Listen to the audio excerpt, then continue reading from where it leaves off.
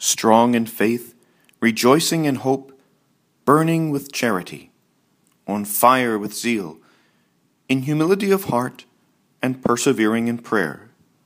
Redemptorists as apostolic men and genuine disciples of St. Alphonsus follow Christ the Redeemer with hearts full of joy, denying themselves and always ready to undertake what is demanding.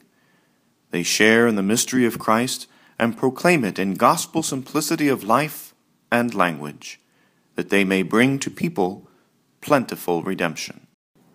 The whole purpose of community life is to have members, like the apostles, in a spirit of genuine brotherly union, combine their prayers and deliberations, their labors and sufferings, their successes and failures, and their material goods as well, for the service of the gospel. Through this total dedication to the mission of Christ, the members share the self-renunciation of their crucified Lord, the virginal freedom of his heart, and his wholehearted offering of himself for the life of the world. They must therefore become signs and witnesses before people of the power of his resurrection, proclaiming the new and eternal life.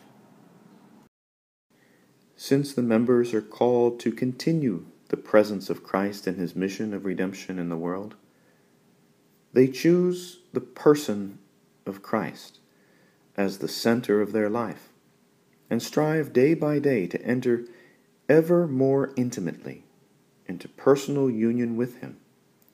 Thus, at the heart of the community, to form it and sustain it, is the Redeemer himself.